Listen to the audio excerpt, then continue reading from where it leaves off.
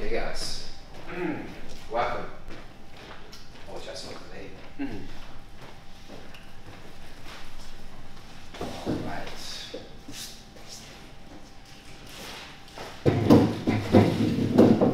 So basically, we had certain conditions that we already considered for stationary autoregressive processes. Okay.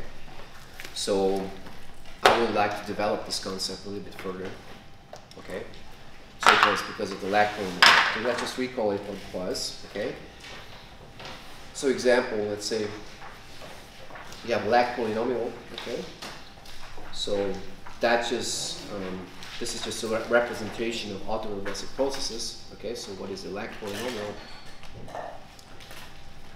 Okay.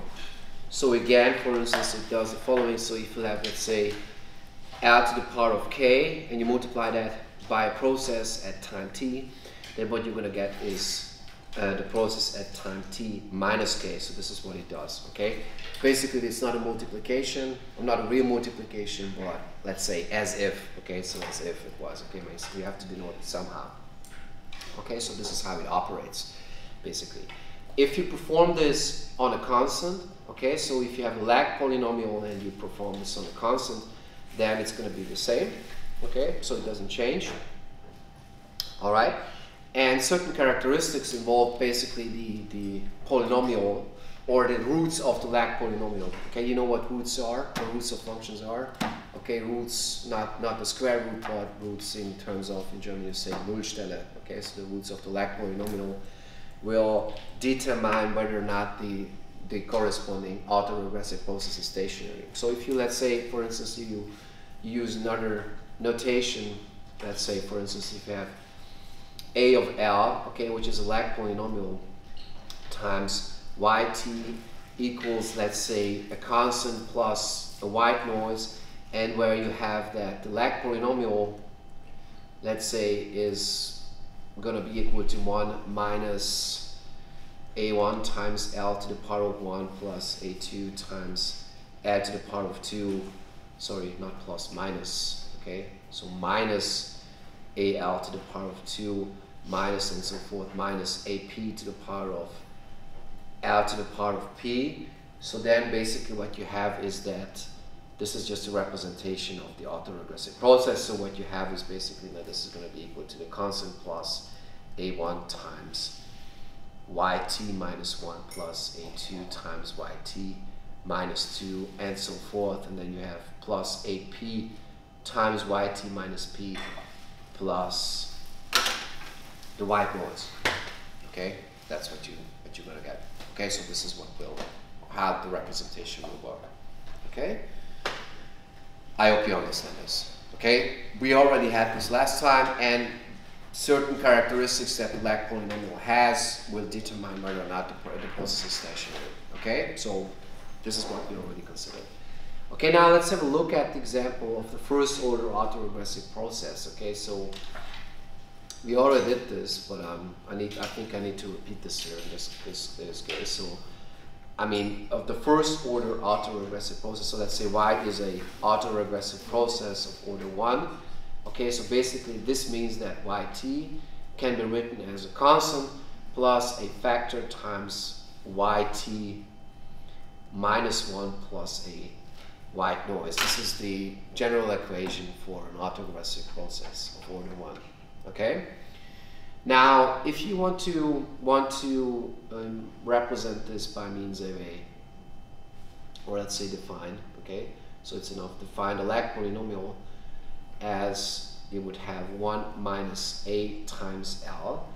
So then what you have is that the lag polynomial times yt, or times this process, equals the constant plus the white noise. This is what you're going to get. Okay, so basically the same result as in the previous case where you have an autoregressive process of order p. So here you have an autoregressive process of order 1. So this is the first order autoregressive process. But you know, what I do is I redefine the lag polynomial as such, as you can see here. So 1 minus a times L. Okay, so L is basically the lag operator. Okay, so this is the lag operator. So if you multiply that by yt, then what you're going to get is basically the constant plus epsilon t. Can you see that? Does it make sense? Okay.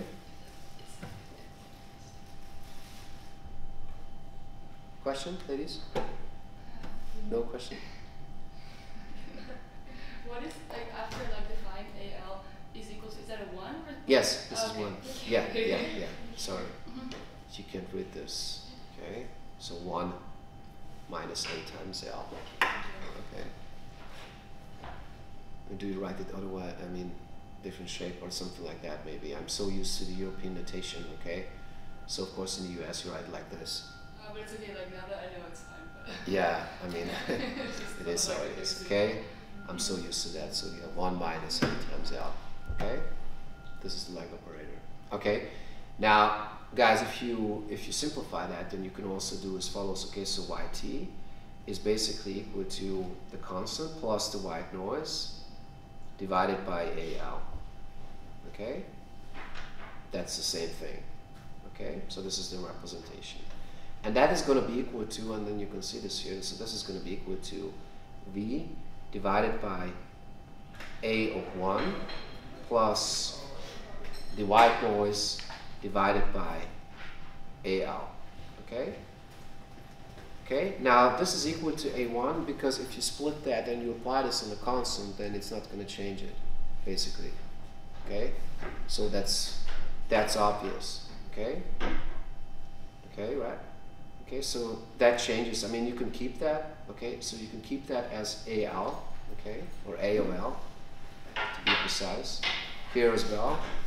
But if you apply that polynomial on a constant, then it will become A of 1, okay, because the lag operator just cancel out, okay? So if you apply it on a constant, then the lag operator just cancel out. So basically then all you have is basically A of 1, okay? So, I mean, just to put it simple, so you have V divided by A, 1 minus A, and then plus 1 over lag polynomial times the white noise. This is what you get. Okay? I mean, if you just rearrange that notation, so this is how you can represent the process. Okay? Maybe you remember that. I mean, there was another notation for that as well. Okay, so I also introduced it in the process as well. I mean, we developed the case, so in this case, that was what we were getting. Remember that? So if we had a first order autoregressive process, okay, we did this by induction, okay, so then what we were get is, oops, sorry guys, I was pushing a certain button I didn't want it to, okay, so we were getting the following notation. So this was V of 1 minus A plus, and then you have it here. So the sum that goes from I is equal to 0 till plus infinity of A to the power of, sorry, J plus J. It's A to the power of J times the white noise, which is lagged by time J. So epsilon T minus J. This is what we had developed. Okay, now we compare this representation, okay, so this representation, the new one, to the old one, okay, so finally that's why you have V over 1 minus A, okay, as a first fraction, okay, because that's going to be the same thing. So now we're going to compare the two here, these two, okay, so that one and that one, this is what we do, okay, so this is what we had last time and this is what we have now. I developed this, it took like 20 minutes, okay, so I came up with that, and when I was using complete induction, okay. So what we're doing now is we're going to look at this function, okay, so A of L, and 1 over A of L is basically, and this is going to, what you're going to see here, so 1 over A of L, here in this case, is going to be equal to 1 over 1 minus A times L. Okay, that's basically the lag polynomial here for this process. Okay, and this will be equal to, and this is what I show you. Okay, so by applying the Taylor series, that this is going to be equal to, and you can see this here. So this is going to be equal to the sum that equals from J is equal to 0 till plus infinity of A to the power of J. Okay, times L to the power of J. Okay? That's going to be it. So as you can see this here, this derivation, okay, so I'm going to, as I derive this here, is much quicker than this one. Okay, so for that one, from here to there, this is what we did last week. It took like 20 minutes, okay, or let's say 15 minutes, okay, by using complete induction. Okay, but by using the lag polynomial, you get this immediately. Okay, now the question might be here is that why is 1 over 1 minus 8, 1 minus 8 times L equals to that sum? Okay, and the question and the answer is simple. Maybe you know that the limit of the geometric series, okay, so maybe you know this formula. Let me just recall this formula. So J is equal to 0 to plus K, and then plus infinity, and you have Q to the power of J. Now this is going to be equal to 1 over 1 minus Q. That's the first thing, okay, so this is the limit here basically of the formula. And since the process is stationary, okay, so in this case, since here in this case the process must be stationary, we have to have that the absolute value here of that coefficient A is less than 1. So here in this case, I mean, this is only true if the coefficient here, Q, or the absolute value of the coefficient is less than 1. Okay? Got it? So basically, I mean, what we have here is that 1 over the lag polynomial is finite. Okay, so the limit exists. Okay, if and only if the absolute value of the coefficient here of this one. Okay, so the absolute value of the coefficient is less than 1, and that is basically both a sufficient and a necessary condition for the stationarity of the autoregressive process. So otherwise, if that is not true, then the process is not stationary. Okay, that's, I mean, this is what we were looking last time. So then we were checking out, and I generalized that for other. Okay, now of course you should, I mean, you're supposed to do this, okay, by means of the Taylor series. I mean, what I'm going to do is I'm not going to show you this formula. This is quite easy to understand.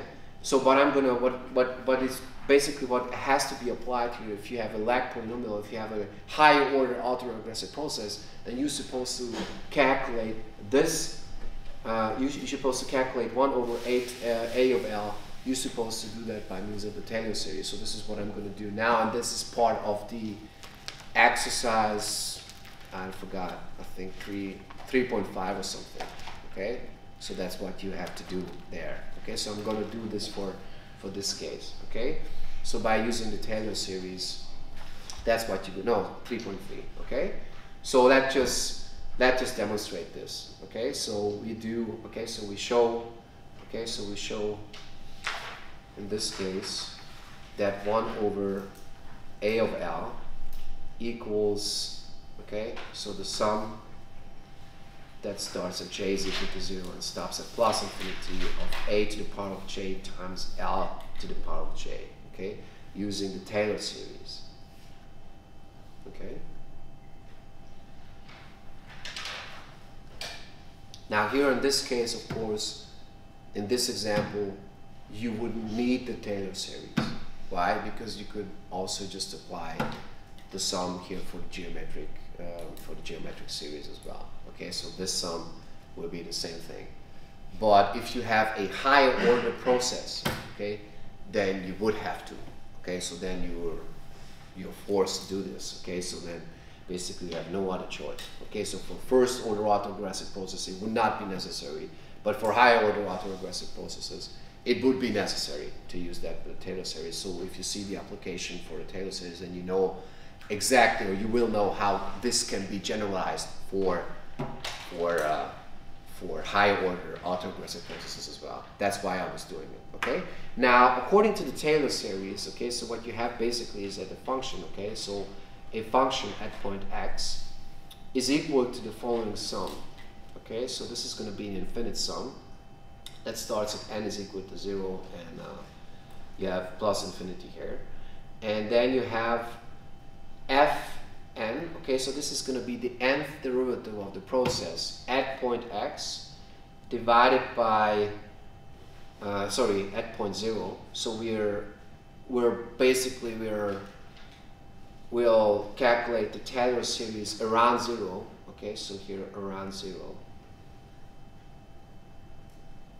Okay, so then you basically what you have is that the nth derivative of the function at point 0 divided by the factorial of n times x to the power of n.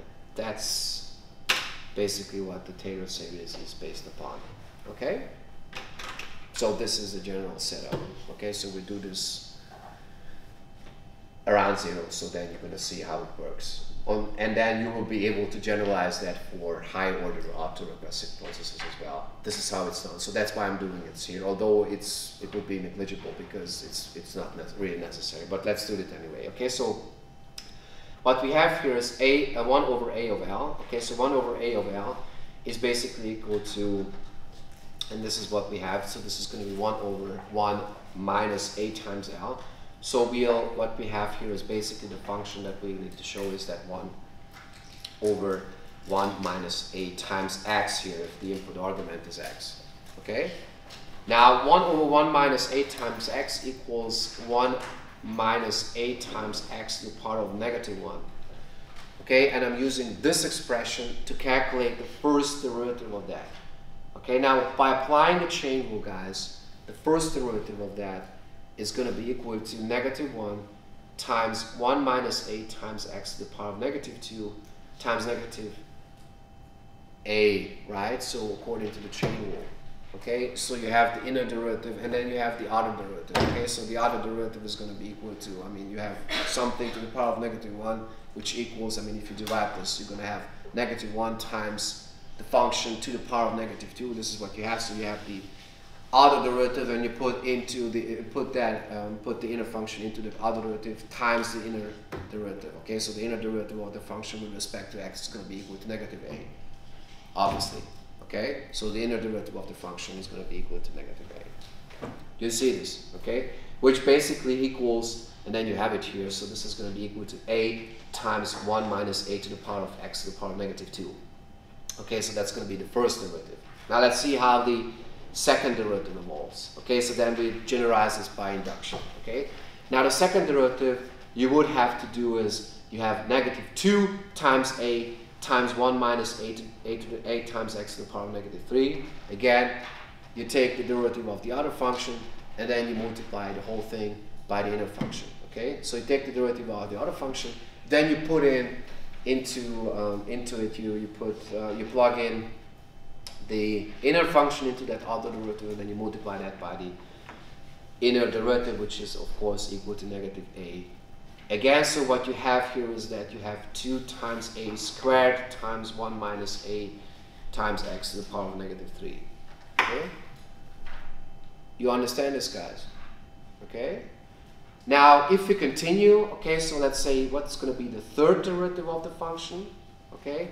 So then you will have is you have 3 times 2 times a to the power of 2 times this expression. So what I'm going to do now is, of course, you have negative 3 times 2 times a squared times this expression to the power negative 4 times minus a. So this simplifies to 3 times 2 times a to the power of 3 times 1 minus a times x to the power of negative 4. This is what you're going to get for the fourth derivative. Okay? So now here we can generalize this, because this is what we have, okay? So for the third derivative, you get 3 times 2 times a to the power of 3 times 1 minus a to a times x to the power of negative 4. For the fourth derivative, okay, let's do this again. What do you think what you're going to get? So you're going to get 4 times 3 times 2 times a to the power of 4 times 1 minus a to the power a times x to the power of negative 5, okay? That's what you're going to get there. Okay, so then by applying induction and computing this for the nth derivative, what you're gonna think what's gonna be the nth derivative here. Okay, so for the fourth derivative you have 4 times 3 times 2 times blah blah blah. Then for the nth derivative, I mean for the fifth derivative, you would have 5 times 3 times 2 times 5 times 4 times 3 times 2, which is the factorial of 5, right? Okay, so here you have for the nth derivative the factorial of n, obviously, right? Okay, so that's obvious. times a to the power of n. Okay, so here if you have the fourth derivative, then you have a 4 here, right? Okay?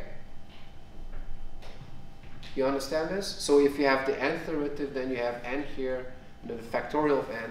And if you have the fourth derivative, you have 1 minus a to the power 8 times x to the power of -5. So you have -5. So if you have the nth derivative, then you have 1 minus a times x to the power of -n minus 1. Okay? So -n minus 1 will be, this will be the formula for the nth derivative of the function. Okay? Now all I'm doing is I'm putting it into the formula now. So what I'm doing is, of course, I'm going to put 0 in there first. Okay, so because we evolved the Taylor series around the point 0. Okay, so this is what we have. Okay, so first off, I'm going to put 0 here into this derivative. Okay, so the nth derivative of the function at point 0 is going to be equal to the factorial of n times a to the power of n times 1 minus a times 0, of course, to the power of -n minus 1, which is, of course, this expression is equal to 0, so you have 1 to the power of that is going to be equal to 1, of course. So this is, of course, this simplifies to the factorial of n times a to the power of n, okay? And then I'm going to calculate the Taylor series, okay? So the function here at point x is going to be equal to, and this is what we have here, okay? So this starts at j is equal to 0 till plus infinity, okay? So, or let's call it n, because we call it the nth derivative, okay? I'm going to write down the formula again. So the nth derivative at point 0 divided by the factorial of n times x to the power of n. That's a basic formula. So what I'm doing is I'm putting in here everything into it. So basically this is going to be the sum, okay, the same sum. And then here you have the nth derivative, so this is going to be the factorial of n times a to the power of n divided by the factorial of n. And then what you have here is the x to the power of n, of course, which simplifies 2, and then this is obvious, so here you have a to the power of n times x to the power of n from n is equal to 0 till plus infinity, okay? And that was equal to 1 over 1 minus 8 times x, because that was equal to the function, okay? Right? So I did this by using the Taylor series and found that this is going to be equal to that. So hence, of course, and if you replace x by n, or let's say x by l, okay, referring to the Lac polynomial, and you replace, let's say, n by j, okay, as we did before, then basically what you're going to get, and this is what we have here, so 1 over 1 minus 8 times l is going to be equal to the sum, okay? We had j as a notation, so I'm keeping that. And here we have a to the power of j times l to the power of j. That's it, okay? So this is what it is about, okay? Again, for this setup, for first order autoregressive processes, it's not necessary to develop that from the Taylor series, because you have the formula for the geometric series as well. But if you want to have higher order processes, then you need to do this by using the Taylor series if you want to now have another representation for that, okay? So in that case, for instance, I mean, the question would be, what would be if you have a second order autoregressive process? Then you would have 1 minus a times l minus a 2 times l to the power of 2.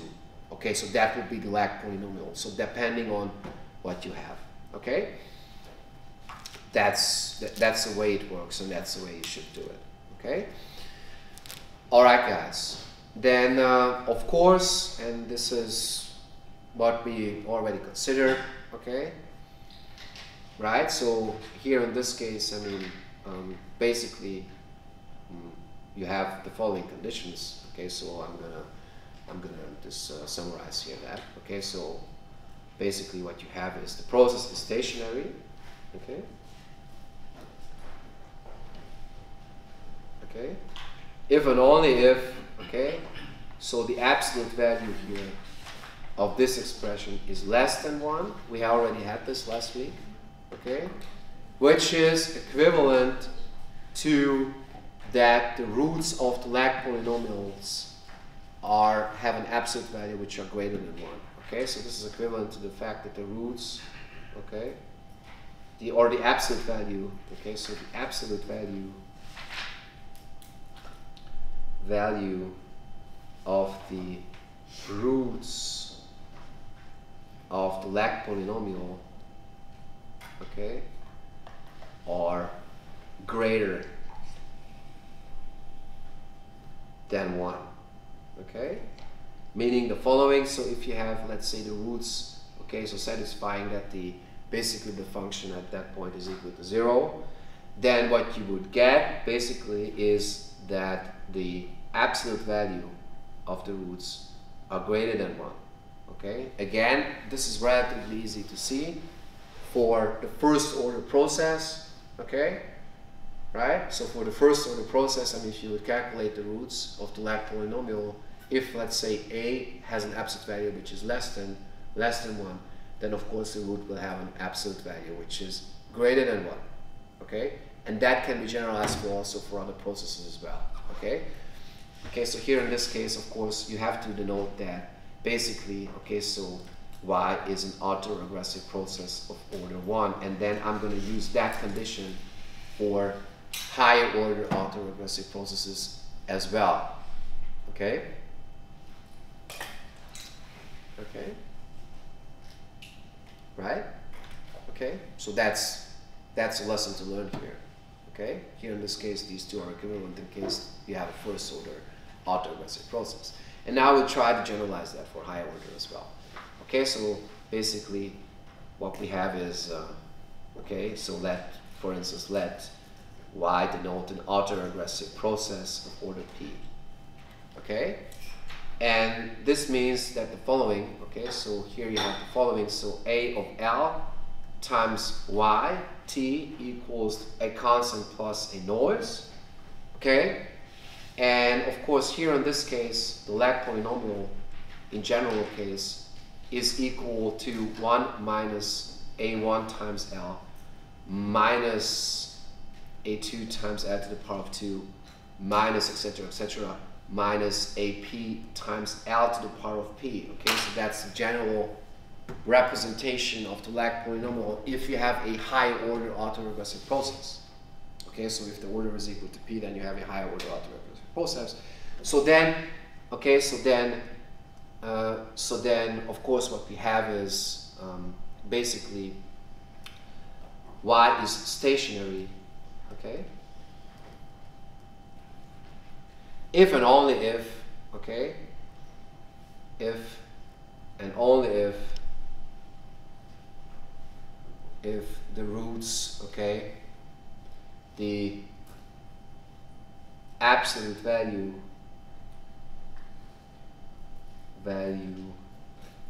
of the roots, okay, roots of the lag polynomial, okay, are greater than 0.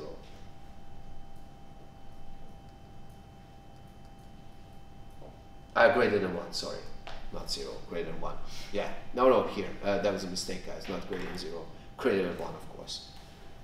Sorry about that. Greater than 1. So I don't know why I wrote 0 here. So greater than 1 here as well. Okay, please correct this. And here, greater than 1. So basically it means that if, let's say, the lag polynomial has a root somewhere, okay, so then it should imply that the absolute value of it is greater than 1, not greater than 0, sorry guys, greater than 1. But you have to keep in mind here that z, okay, so z is not a real number, z can be a complex number here.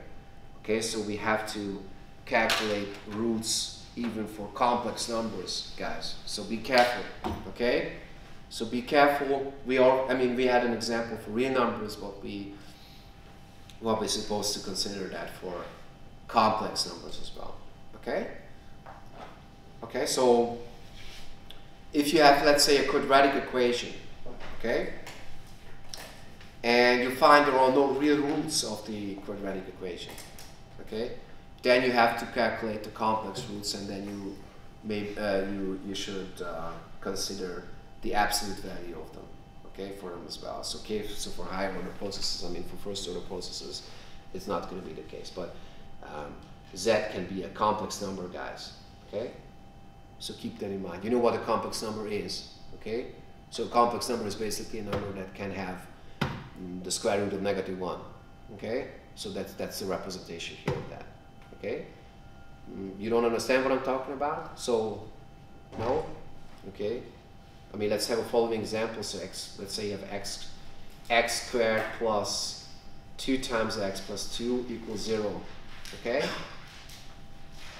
Right? So then what you're going to get for the roots, x1, 2, is going to be, okay, so this is going to be -2 over 2, which is going to be equal to -1, plus minus the square root of -1 squared, which is equal to 1 minus q, right? Okay, so which is -2 here, so you have -1 plus minus the square root of -1. Okay, and this is a complex number, right? So this is a complex number. Of course, I mean, it's not a real number, okay, because it doesn't exist, but this is a complex number. Okay? Right? Okay? So you have to be careful. All right? Good. Now, but I'm not going to do this in the exam, don't worry. So you're not going to get complex numbers, okay, just for you to know. All right? Maybe I will add some examples here into the exercises, then you see an example to that as well, because it's not quite obvious maybe for you just to have to calculate the absolute value of a complex number, but I will introduce you to that concept as well, okay? But you don't need to worry about that for the exam, okay? Good. Now, okay, so you need to consider that here in this case as well, okay? Now, another condition, okay, so for stationarity, okay, so, and this is what I will add here too, okay, so basically, so a process of order P is stationary, okay? And you have the same representation as above, if and only if, okay? And you have the following, so if and only if the following condition holds, let's say, okay, so the following condition holds.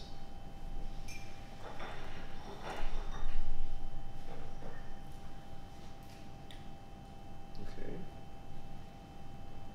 So if and only if the following condition holds, namely, you have that, okay, so that the inverse, let's say, of the lag polynomial is finite.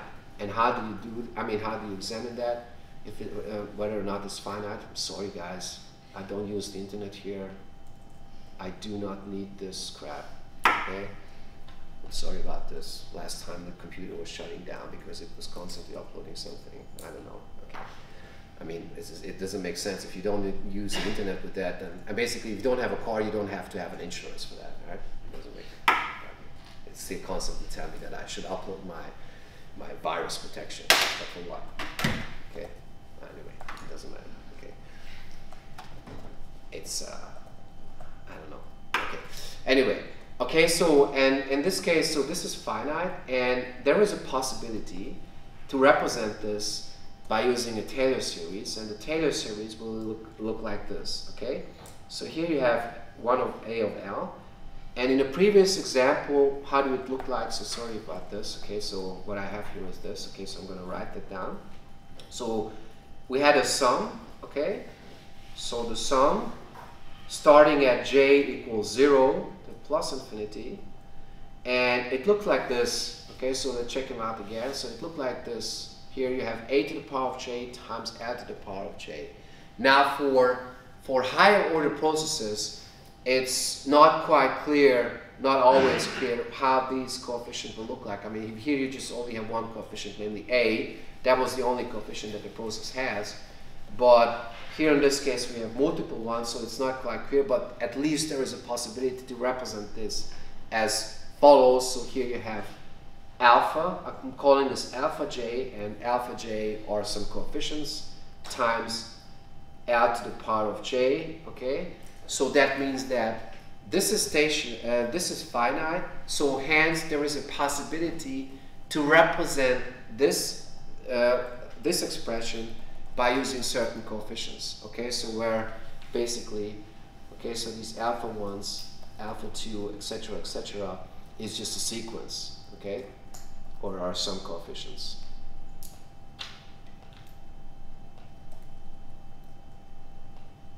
All right? And these coefficients just have to have, or have to satisfy the following condition. They have to be absolute summable, okay? So that's the condition that they just have to satisfy. So basically, right, so the only conditions that they have to satisfy is that they have to be absolute summable, okay? So again, the inverse of the Lag polynomial is finite. If you express this by using Taylor series, then you would get basically you would get here a certain expression for some coefficients which are absolutely summable. That's the only thing that matters here, okay? And how these coefficients alpha look depends on the process itself, okay? So it depends basically on the order of the process. Okay, so for the first order autoregressive process, okay, so again, so just for, okay, so if let's say, okay, so if we have that y is a first order autoregressive process, so then we would have that basically that alpha 1 was equal to a to the power of 1, alpha 2 was equal to a to the power of 2, alpha 3 was equal to a to the power of 3, and so forth, okay? So that was a sequence, okay? And these coefficients were absolutely summable in that case. But, okay, so that's just for the first order autoregressive process. For higher order, you might have something else, okay? It depends on the process itself. It's not quite clear how you would get this, but you can expand and you can find these coefficients by using Taylor series if you like. Okay, so by using the Taylor series, you would be able to find these coefficients, let's say for higher order autoregressive process, but this is something that you don't have to do. Okay, so there are numerical procedures involved in this where you would find another representation for that. Okay, so that means that there is a possibility to represent this. Okay, so basically, I mean, let me just summarize, okay, because this is what it means. Okay, so remark. So basically, if y, okay, so which is a higher order autoregressive process is stationary, okay, okay, so is stationary, then it can be written as, okay, so then it can be written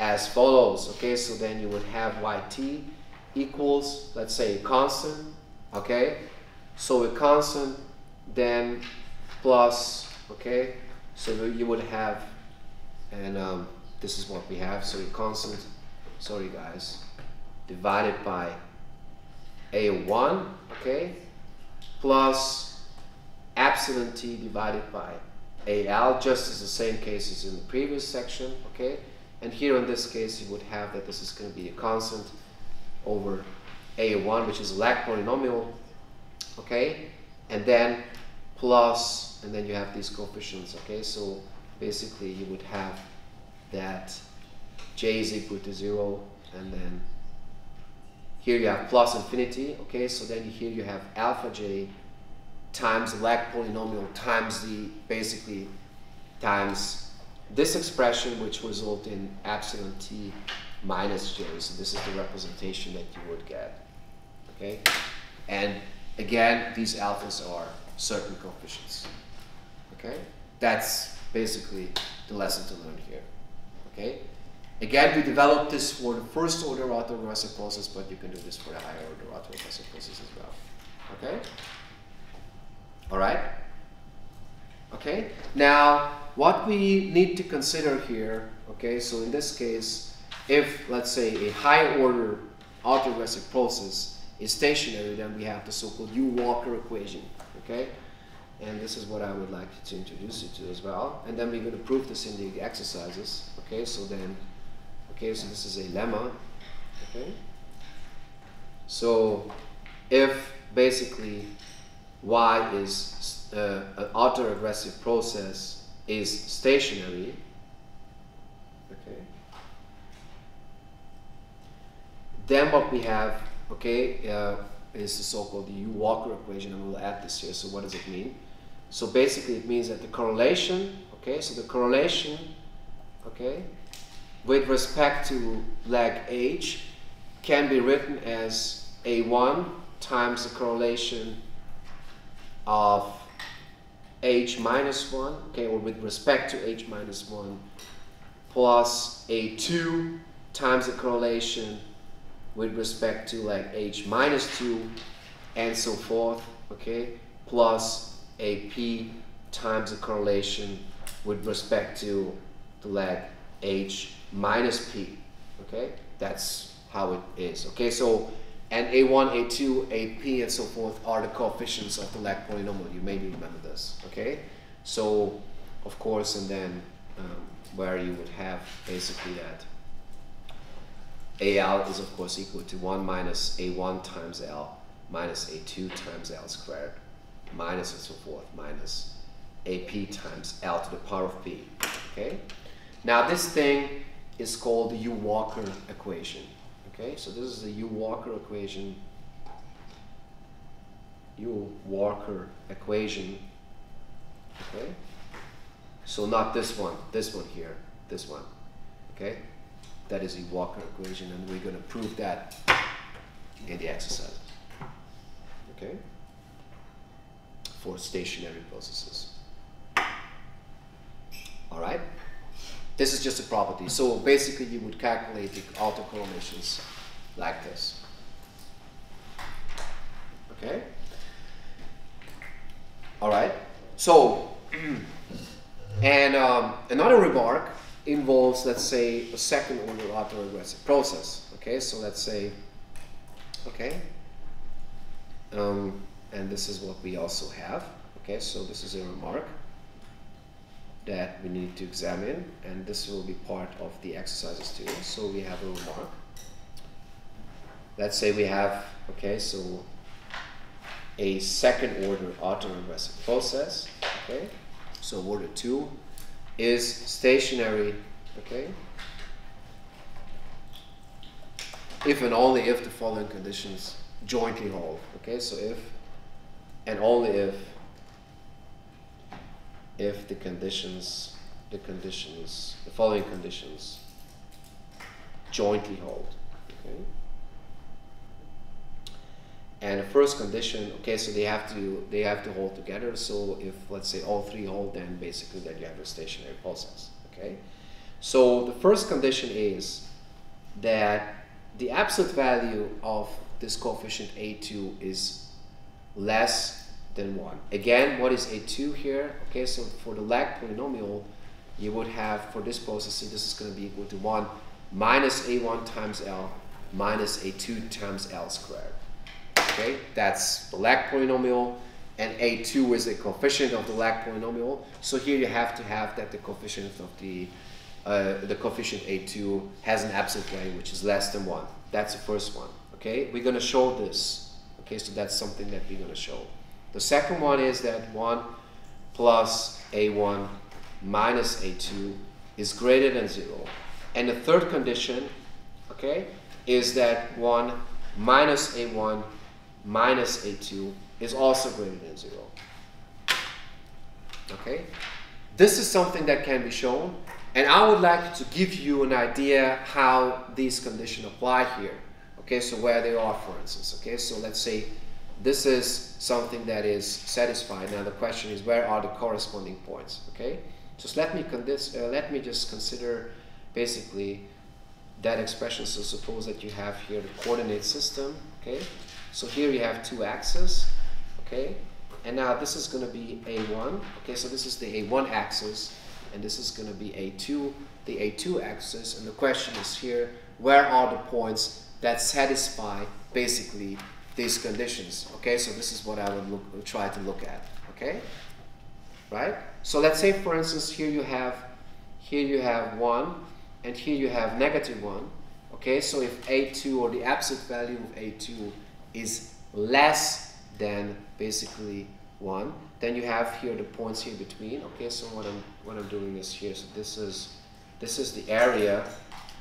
Okay, this is the area for which the first condition applies. Okay, so I'm talking about this one. I'm not sure whether or not you can see this. Wait. Okay, this one. Yeah, you can see it. Okay, I hope so. Okay, so this area. Okay, this one. Okay, so between 1 and -1. Okay, represents the first. Okay, so the range here of the first condition. Okay, so far so good. Okay, now what about the second one? If you solve the second one, let's say for A2, okay, so then you would get what? Okay, so if you solve this for A2, so A2 is going to be what? Is going to be less than 1 plus A1, right?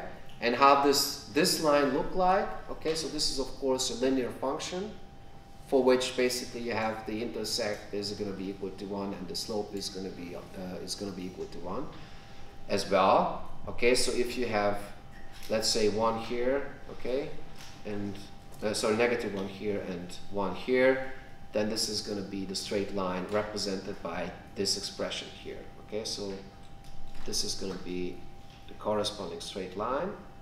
Okay, and if you say that A2 is less than that, okay, then this is going to be everything, or considering everything which is below this straight line here. Okay, so that's what you're going to get. Okay, so this is the area that corresponds to it. Okay, and again they have to hold both. Okay, so both of them have to be true. Okay, so everything that you have here, everything, we're going to satisfy this condition. Okay, so both areas have to be considered, which are yellow and purple at the same time, because they have to jointly hold. Okay, so this is what is represented here by this equation. Okay, and now the third one, if you solve this for A2 again. Okay, so if you solve the second equation for A2, okay, so then you would get the following. So this is going to be, and then you see it here, so this is going to be A2 is going to be less than 1 minus A1. So this represents a straight line with an intercept 1 and a slope -1. Okay, so if the slope is negative, okay, I don't know which color to take. Maybe I take blue. Okay, so I'm using this one. Okay, so this represents the third condition, and everything which is below that. Okay, I'm rather using green because it's going to be too dark here. Okay, apologize for that. Okay,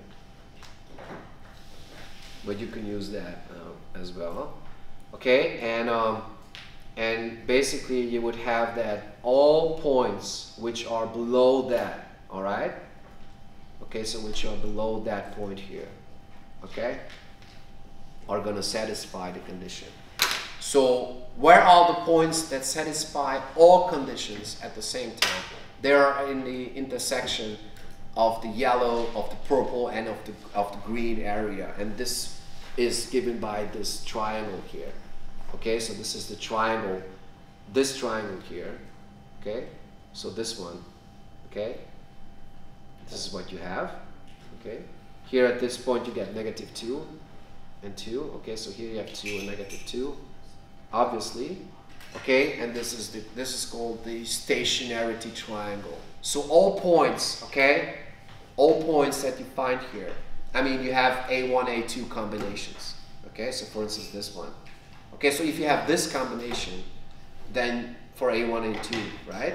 So then you would have that the corresponding autoregressive process, the second order autoregressive process, will be stationary. So if it's inside the triangle, okay, then the coefficients are represented by the coefficients, then the corresponding process will be stationary. Okay, so this is called basically the stationarity triangle. Okay. sometimes you also say stationary triangle, but basically a triangle cannot be stationary because you know, only a stochastic process can be stationary anyway. Okay, so sometimes we could use that too. Okay, you understand this? Okay, now the question is, why is that? Okay, and this is part of the exercise 3.4, and I will try to explain this, at least for the first condition, right? So basically, I mean, let's say you want to try to find the roots, okay? So, I mean, the lag polynomial here looks like this, so this is going to be 1 minus a1 times z minus a2 times z squared, okay, which is going to be equal to 0. And let's say if I want to try to find the roots of the lag polynomial, okay, so basically what I'm doing is I will calculate the roots, okay, so then this implies obviously that 1 minus a1 times z minus a2 times z squared is going to be equal to 0. Okay, now if you try to find the roots, okay, I'm going to use the ABC formula, guys, okay, for solving quadratic equations. Okay, so then you have negative b, okay, so b corresponds to basically to negative a, so if you have negative b, then what you basically have is that you have, okay, so negative a1, so this is a1, obviously, of course, right? So then you have the square root of b squared, which is going to be a1 squared, okay? So a1 squared, okay, minus 4 times a times c, okay? So since you have that a is negative, which is going to be negative a2, so you have plus 4 times 1 times negative a times c, okay? So here you have times a2 times 1, this is what you're going to get, and then divided by negative 2 times a, okay? So in this equation a corresponds to negative a2, so here you have negative 2 times a2. These are going to be the roots of the corresponding lag polynomial, okay? And I'm going to show you that if the process is stationary, then basically these conditions hold, okay? So the first condition, let's say, okay, so the first condition must be satisfied, at least that one, okay? So the first condition, but this is what how you would calculate the roots, okay? You know the formula, you know how to solve quadratic equations, so yeah. I don't understand that. You said that the complex solutions are Yes. viable. Yeah. But this diagram is do I find complex solution in this triangle? No, here not. It's not. It's not. Okay, because in that case, the absolute value is not going to be less than greater than 1 if you have complex solutions. That's the problem. Okay, because you have, I mean, if you take the square of that, this is the thing. Okay, so here in that case, it's not going to be, okay, that you have complex roots. But even for higher order, I mean, if you have cubic equations, then you basically you have always complex roots in general. Okay, so then it can happen that basically that the absolute value of them will be greater than 1. Okay, but I cannot represent this in the coordinates